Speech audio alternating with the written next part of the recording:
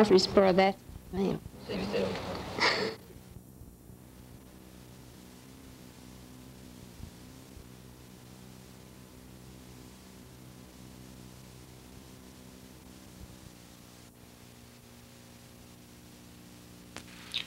Walking horse equitation. Webster defines equitation as the art of riding on horseback. Although judging an equitation class focuses on the skills of the rider, the horse is a very important prop. The equitation class is really a judged communication class, communication between a well-positioned, thoughtful rider and a well-trained cooperative horse. Although all styles of equitation share common guidelines, the walking seat equitation is unique because of the exaggerated stride of the Tennessee walking horse and the change in balance brought about by this unique quality. Here to talk about walking seat equitation is Terri Mosely, walking horse trainer and an equitation instructor who coached the winner of the last 5 Walking Horse Trainers Auxiliary Walking Horse Report Equitation Medal Finals. This is the most prestigious equitation competition in the walking horse industry. In addition, Terri has been an instructor for the Middle Tennessee State University's Walking Horse Horsemanship School, held each summer on the MTSU campus.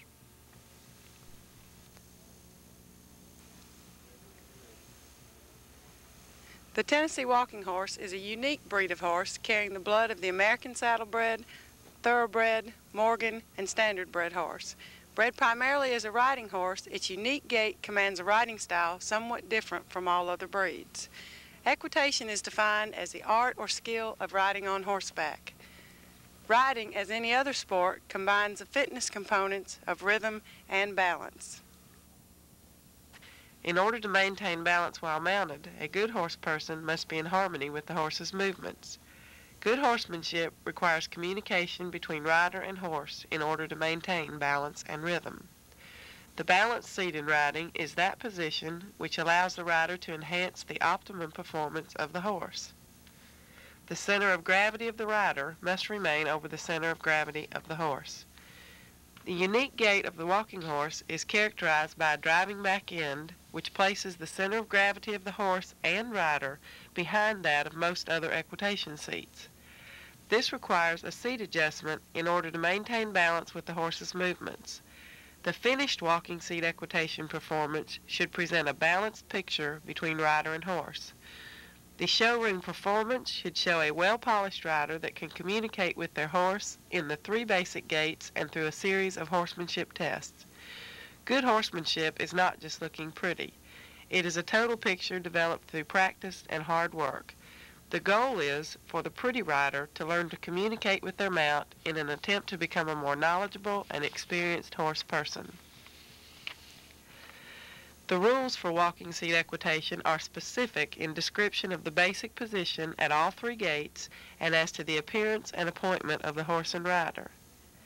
A brief description of the workout test is included in the rules. The rules for walking seat equitation were the result of efforts by the Walking Horse Trainers Auxiliary and are honored by all the national organizations. Judging of walking seat equitation is a subjective measurement or evaluation of entries. We will attempt to present the basic guidelines in accordance with the rule book. However, there will be small differences of opinion in accordance with an individual's own preference. Walking seat equitation does not require a big-licked horse. Horsemanship can be practiced with the flat-shod plantation horse or a horse that is no longer competitive in a performance class. The key word in walking seat equitation is balance. The walking horse has a unique center of gravity and is shown in a collected manner. The rider should exemplify grace and poise when astride the horse. The rider's basic position in the saddle should be maintained throughout the 3 gaits and any workouts. From the side view, the chin should be up, tilted upward, not looking down at the horse. The shoulders should be straight. Should be able to draw a line from the top of the rider's head, through the shoulder, through the thigh, down the back of the leg, to the heel. The forearms should be relaxed, the hands in the upward V position. Riding with an exaggerated forearm is definitely to be penalized. Riding with the elbows in or the elbows out is to be penalized. The rider should have a relaxed, graceful forearm, parallel to the ground if at all possible. The seat is deep in the center part of the saddle, over the horse's center of gravity, with the rider sitting up straight. The leg position, contact with the saddle, comes from the thighs and the knees, with the foot placed in the stirrup. The weight of the foot should be on the pad of the stirrup, with the ball of the foot resting on the pad. The toes are turned parallel to the horse or slightly inward, but not out and not turned in at an exaggerated angle. The heel of the rider should be parallel with the ground or in a downward position. The exaggerated downward heel position indicates that a rider has their stirrup too short. Standing on the toes indicates that a rider has their stirrup too long. The shoulders should be straight and the rider should be seated on the buttocks. Good position on a horse is not very different from good position in a chair.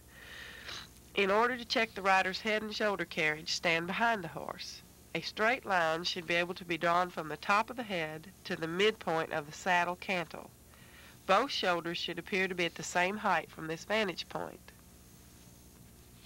The basic position should be maintained throughout execution of the 3 gaits and any workouts, with only minimal adjustments to facilitate the use of aids in instruction of the horse. Show ring performance includes the preparation of the horse and rider for the ring, as well as the actual performance in the ring. All riders should enter the ring on an equal basis with reference to the grooming of the horse and the correctness of the dress for the rider. The execution in the ring, presentation of the horse and rider, and the psychology involved are all vital components of a blue ribbon performance in an equitation class. Any contestant not conforming to the guidelines for dress shall be eliminated from competition by the judge. The rules for dress are based upon tradition and to many seem conservative, but the principle involved in selection of the habit, the accessories, and the grooming of the rider are based always upon the standards of good taste. The riding habit should be of the 2 or 3 button coat styles and of a solid color. This type of habit is correct for daytime and evening wear. The jodhpurs are of the English variety and must be of the same color and material as the coat. Conservative colors include greens, grays, browns, black, blue, or beige. There are variations of all colors, and the rider must choose a conservative and not flashy blend. The habit should be well-fitting and should never be too tight for the rider. This constricts movement and makes the appearance of the rider messy. Rules for measuring include to measure the coat length to 3 inches below the fingertips of the rider when standing. This may have to be adapted for some riders. The coat should cover the cantle of the saddle and rest on the horse's loin, but not cover the croup of the horse. The length of the coat when mounted should be above the knee. The jodhpurs should be long enough to rest on the top of the boot and cover the back of the heel of the boot when mounted. Jodhpur underpasses are required in order to keep the pants leg from riding upwards. As conservative as the riding habit is, the rider is allowed an opportunity for individual style in the selection of the accessories. A matching or coordinated man's snap brim hat or traditional derby must be worn by all riders in equitation classes. All riders should wear hair nets to keep the hair from straying out from under the hat or around the face. Girls with long hair should pin the hair in a bun at the nape of the neck. A small ribbon placed on the bun is acceptable, but large ribbons or ribbons with streamers are not allowed. A man's tailored shirt of either white or pastel color is worn with the informal habit and a matching or coordinated four-in-hand tie. Vests are optional and can either match or contrast with the habit. The individual has allowance in the color selection of the accessories and can suit his or her own style and taste. A spark of color in an otherwise conservative riding habit will show the rider to have some show ring style uniquely their own. Gloves of off-white color or of a color that matches the habit must be worn. Off-white gloves tend to draw attention to the rider's hands, whereas the darker colors do not. English jodhpur boots must be worn and may be either patent or calf leather. Small round or blunt English spurs and a small riding whip are optional. The semi-formal riding habit is only acceptable as evening wear. Dress rules for equitation follow traditional rules for men's dress. The semi-formal habit is the one-button tuxedo with coat and jodhpurs of matching solid color. The lapels must also be of the same color as the coat. Formal accessories of a top hat, dark bow tie, cummerbund, and gloves are required with this type of habit. Small boutonnieres are acceptable at night, but not for daytime wear. The stress in dress for equitation classes is conservatism in order to show off the horse and the rider. The rider should be well groomed in all aspects of dress and should conform to the standards of good taste. When starting the horse moving forward, the rider should release the rein slightly and squeeze gently by rolling the calf of the leg towards the horse. The movement should be slow and gradual with the collection of the horse after he moves forward. The transition from the flat walk to the running walk should be smooth and easy. There should be a distinct difference between the two gaits, but excessive speed at the running walk is not necessary. There should again be a slight release of the reins as the rider applies leg pressure to move the horse forward. As the horse moves to the faster gait, the reins should be collected as necessary to keep the horse in a true four-cornered running walk. The rider should be flexible and in tune with the horse's rhythm, not stiff while executing the flat walk and the running walk. In order to decrease the horse's speed to return to a flat walk, the rider should gently flex the wrists in order to apply bit pressure and then release the rein. There should be very little rider movement in the transitions from the flat walk to the running walk and back to the flat walk. The canter is the most difficult gait for most riders to execute and the most varied gait among the individual animals. The correct signal for the canter is, using the rail leg, apply pressure against the horse's flank. Apply gentle pressure to the rein with the rail hand by flexing the wrist. Slightly release the rein with the inside hand by extending the wrist. Using the inside leg, gently apply pressure to the inside shoulder of the horse. A voice command is acceptable in asking the mount to canter. The rider should not lean forward when applying pressure to the inside shoulder. As the horse begins to canter, the rider should collect the reins as necessary to aid the canter. There is a tendency with walking horses to pump or exaggerate the hand motion in the canter. This will be penalized in equitation classes. Some movement in rhythm with the horse is acceptable. As the horse rolls forward, the rider should release the wrists by extending them. In order to assist the horse as he returns to the upright position, flex the wrist to collect the rein and assist the horse with light bit pressure. The transition from the canter to the flat walk should be smooth and gradual. The rider should apply pressure to the stirrup irons and gently flex the wrists and quickly release the rein. A voice command to walk may make the transition smoother. If the horse must come to a complete stop from the canter, then the rider should quickly execute a gentle start to return to the flat walk. All transitions and execution of gaits in walking seat equitation should be smooth and gradual. The rider should look at ease, yet be in control of their mount at all times. There are 11 tests from which judges may choose for workouts in an equitation class. If the class is limited by age division, the tests that can be requested are restricted. But in an open or championship class, any test may be requested of any rider regardless of age.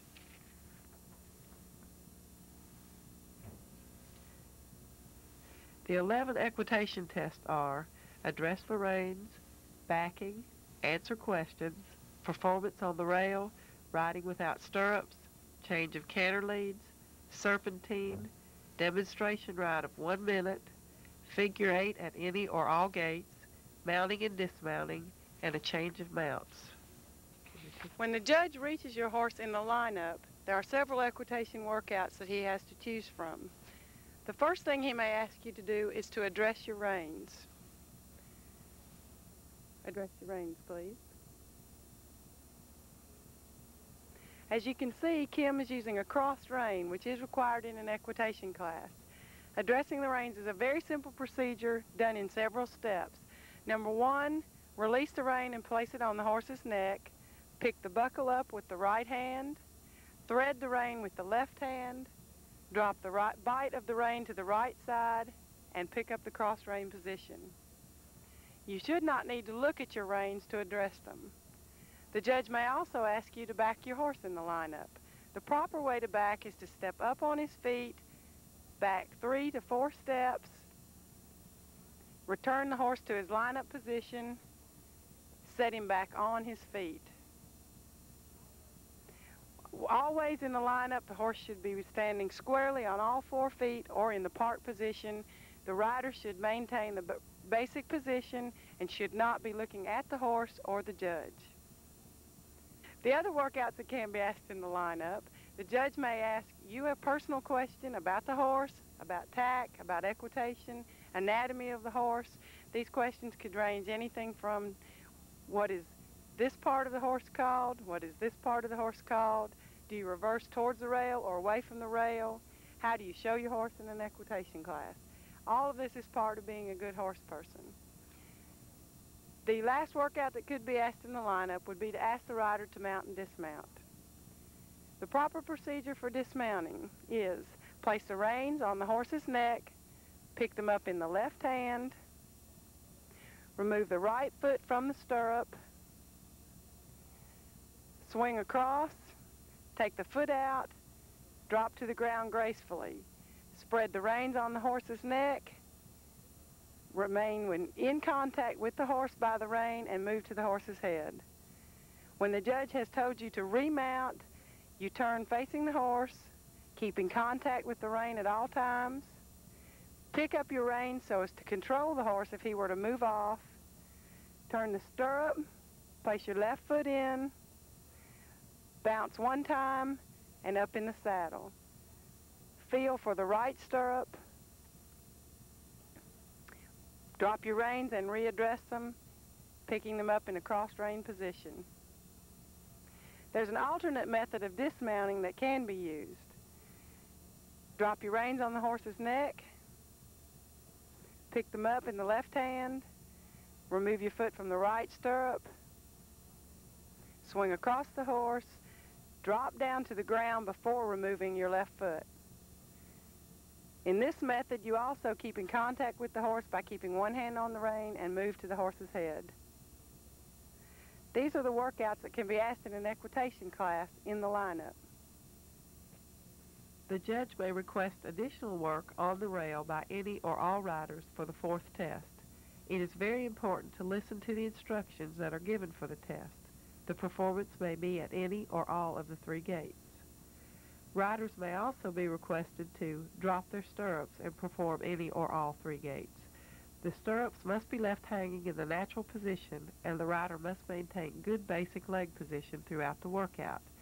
The execution of the basic gaits is the same as when riding with the stirrups. Canter lead changes are one of the more difficult workouts and require a great deal of practice. They should be formed down the center of the ring or on the rail, but many show rings require adaptations of this procedure. The judge may specify the number of canter changes to be made and the number of steps to be cantered on each lead. The canter lead changes should be smooth and gradual.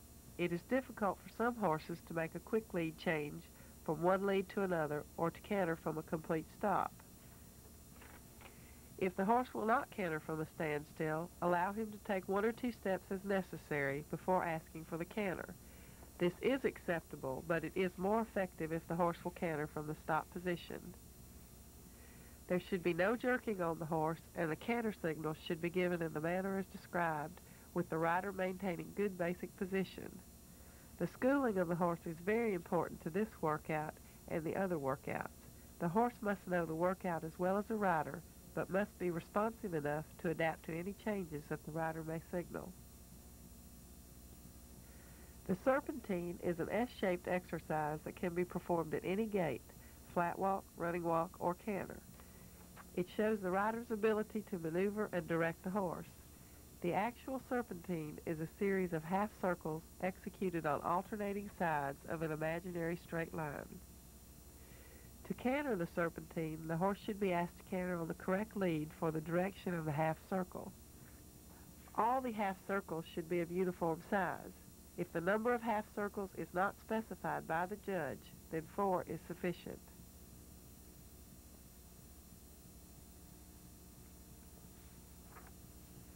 The demonstration ride of 1 minute allows each rider the opportunity to exhibit those special skills that he or she performs the best. The workout is to be of the individual's choosing and should last from 45 seconds to 1 minute. The possibilities are unlimited, but whatever the choice, the workout should show off the rider's assets.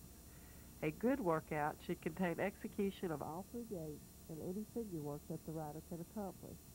The workout can be done with or without stirrups, but should be done in the manner best suited to the rider. The 1 minute workout should not merely duplicate one of the other tests, such as a figure 8. The workout must be written on cards, and 2 copies must be carried into the ring by the rider. 1 card is for the judge, and 1 is given to the announcer. When learning the 1 minute workout, the rider must pay close attention to timing. Because of the variance in show ring size, a rider cannot count on a workout judged by distance on the rail. Counting the number of steps to be executed in each portion of the workout will enable the rider to have a consistent workout with respect to timing, regardless of ring size. Choose a workout that can be executed perfectly by the horse and rider. The rider should be able to walk through the workout on the ground before attempting to execute it while mounted. It should be taught in parts and each part perfected. When the total picture is one of ease and effortless performance on the part of the horse and rider, then the workout is ready for presentation in the show ring. The figure 8 workout requires a rider to use leg aids with precision. The figure 8 can be executed at any or all 3 gaits, but it is most often requested at the flat walk and the canter. The term 8 may be misleading to some riders, as the figure 8 is really 2 circles joined by a straight line.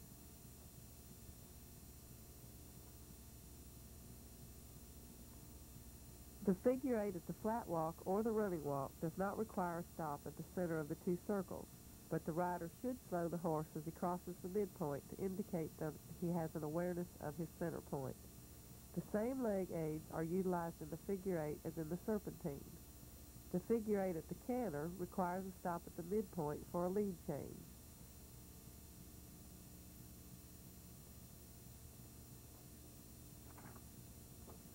The figure 8 is best practiced by learning 1 circle and then the other circle and then joining them together to complete the figure. The most challenging workout is the change of mounts. A rider may be asked to change horses with another rider, but will not be asked to perform any test on a new mount that has not been performed on his own horse. The manner in which a rider executes the 3 gaits and the workouts in an equitation class can have a direct bearing on the judging of the class. If the horse makes a mistake in the class, do not dwell on this mistake. The rider that assumes a self-assured attitude will seem to be in control. Never let a rider look as if they are having a bad ride. The principles of good showmanship are a must in show ring performance. Riders should be alert for what is happening in the ring around them, but should concentrate on their own performance. Keeping the horse apart from the other competitors and on the rail will make a good impression on the judge. This allows the rider to concentrate on their mount and not to have to worry about passing other horses. Walking seat equitation is a young and growing aspect of the walking horse industry. Talented young riders who follow the rules of good horsemanship and practice good showmanship will be rewarded by the ease with which they manage the execution of the required work. We would like to thank our demonstrators for their participation.